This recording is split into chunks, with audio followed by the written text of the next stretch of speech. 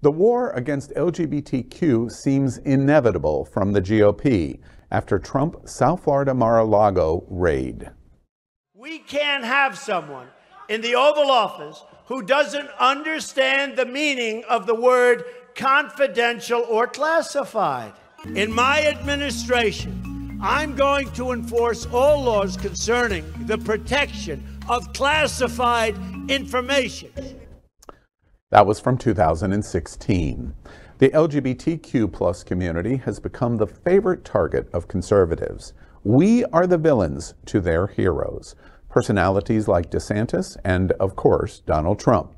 Last night on Fox News, a guest commentator went on a rampage after Mar-A-Lago was raided, saying how this investigation was entirely Democrats trying to distract from other issues.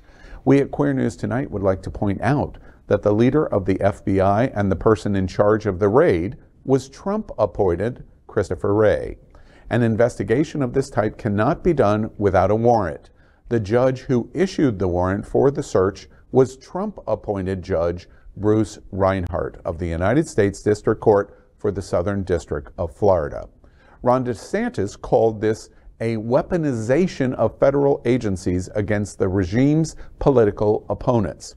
The party of law and order is set to completely discount the country's legal system in order to galvanize voters against the Democrats, setting it up as a religious battle between good and evil instead of the justice system investigating alleged illegal activity. This is likely to increase the divide between the rational and irrational voters in this country, and as irrationality and lawlessness are supported by Republican leaders, we can be assured that the attacks on the LGBTQ plus community will become more heated and more violent. So my aunt texted me late last night and she said, we have a lot of questions. I mean, we see how poorly it's going for this administration. Is this just a distraction? Are they trying to distract us from the horrific economy? Are they trying to distract us from the loss of wages and the loss of jobs and the recovery that was thwarted by his $1 trillion rescue plan right out of the gate? I mean, we have to ask these questions because all of the stuff that they've ever accused Trump of, so far they have not provided any kind of substance to back up these claims. And I'm tired of hearing about Russia, and I'm tired of hearing about Comey is coming. Comey never came. He left. And guess what? All of this stuff with Russia looks more to implicate the Bidens than it ever did Trump. I'm so tired of this tantrum from this party. Yeah, so my aunt texted me late last night and said, "Happy Mar-A-Lago Invasion Day." Oh, no. Oh, dear. Well, I tell you, if you looked in his toilet last night, you would not find pieces of paper, but bricks. Oh. And you know, it's true, though, that LGBTQ plus people are under attack, not only in Florida, but in states across the country from every level of government. And that's why the National LGBTQ Task Force Action Fund is going to be on the ground here in Florida and other states, specifically focusing on school board elections and state legislatures. Mm. It's so important. I know as a professor at a certain institution, we received a very threatening email in our inbox about a survey, which is part of HB 233, which is meant to chill any kind of free speech, and that's what its intention was. Now, critics have since said, "Oh no, it's completely voluntary," and but is it? And even if it isn't being participated in, people don't participate in it, it still says, watch what you say in your classroom. Be careful what you talk about. At Broward College? Yeah. Well, I think it went to every institution. It was part of. And so I quickly ran to my committee, my graduate committee, and they were just up in arms about it. And they, because I mean, you can't have a true survey if your name's on it. That's not a legitimate survey because it has an identifier. But its goal is really to chill the free speech and to sort. I mean, in theory, it's supposed to allow for a diversity. I think it's called Intellectual Freedom and Diversity Survey. Mm. Which it seems like neither of those things are true. Yeah, right. That was essentially the gist of it. But the thing about this that I love is that these are Trump's people enforcing the law on Trump. This is what this is all about. It's really tricky how those laws work. Yeah. You know, that they come back to bite you. And the commentary about distraction from a party that is the Gaslighting. Yes, they are, you know, the textbook, as we have described them many, many, many times over and over, of gaslighting. This is the true definition. You know, it's interesting that you point this out about Christopher Wray, Trump-appointed, authorized this. The federal judge that authorized this in secret because they considered that the risk of destruction of evidence was so great that it was going to be an unannounced raid. That's why they didn't ask him to bring it in or we'll negotiate time, because the federal judge decided, wait, there's reasonable risk here, appointed by Donald Trump. Those are two facts that cannot be set aside.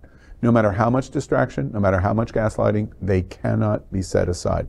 The other thing that I think is interesting in what happened last night is it's the same kind of thing of what Fox News and DeSantis and Lindsey Graham and others tried to sell last night, which is this is an absolute uber left attack on democracy.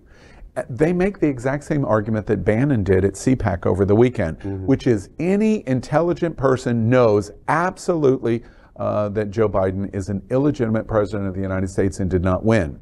But interesting, the ones that we've learned from the January 6th hearings that indicated that that was not true was the vice president and the chief of staff and the White House senior counsel and White House staff and the majority of the cabinet all said, no, that's not true, which is exactly what Wray did in this authorization in the federal judge. And the Attorney General, William Barr. Right, and the Attorney General, part of the cabinet. So their lie is catching up with them. Now the question is, how loudly can Fox News scream it from the rafters? Interesting, that piece that we just did. I said, oh, we for sure got to get this in, because this was at 7 o'clock. He broke the news live at about 7:12 last night. One of the interviews in this piece that we did, we went in to get this piece because we wanted to get it. One of the talking squirrels at Fox, I'm very familiar with all of the talking squirrels because Tucker Carlson's my best friend. And Tucker and I are just like this. He came on and said, this is bullshit, live on Fox News, and started pounding his fist on the table, saying as a dog whistle, this is why everyone must go out and register to vote. We are going to wash them all away. And he's starting to speak this way live in Fox. And I thought, holy mother of God, we've crossed a line that I've frankly never seen. We went in this morning to try to get it, and what did Fox do? They washed it away. They took it away. That piece is cleverly edited to take that whole section out. My whole point to this thing is, let's show the receipts. If this is a witch hunt, show the receipts. His lawyers have a copy of the search warrant. Release it. Yeah. Let us see what they were looking for. Yeah. One last thought. This is really, really good news. Not because of the internet exploding last night of all of the radical left or the radical right, set both of those sides aside. All of the middle of the road, this is really, really good news. And the reason this is good news is they argue it's an attack on democracy. The left says it's the defense of democracy. Whether either one of those observations are true, what is really good here is in the chants that took place at the Republican convention, lock her up, lock her up. What if alleged that they were searching for is true, it is dramatically worse than why Hillary Clinton should have been locked up. And that means, even if they don't, it means if he's convicted on this, it's like the Al Capone charge. We can't get him for murder, we're going to get him for tax evasion. And that's what got Al Capone. Won't it be interesting that we get Donald Trump, meaning America, gets Donald Trump for taking classified documents? Because the only value to America and the LGBTQ community is they can't run for federal office ever again. Victory, touchdown. Exactly. That's why they're screaming bloody murder, because they know that risk is at hand now. LGBTQ plus news is vital for our community and for the broader world as a whole. We have enough enemies at Fox News. Tucker, Sean, and Laura are loud. We need passionate allies. Happening Out Television Network, Queer News Tonight, and It's Happening Out are literally out of the closet and into the headlines. Our community needs your support. Like this broadcast and subscribe now to ensure the growth of the entire LGBTQ plus community.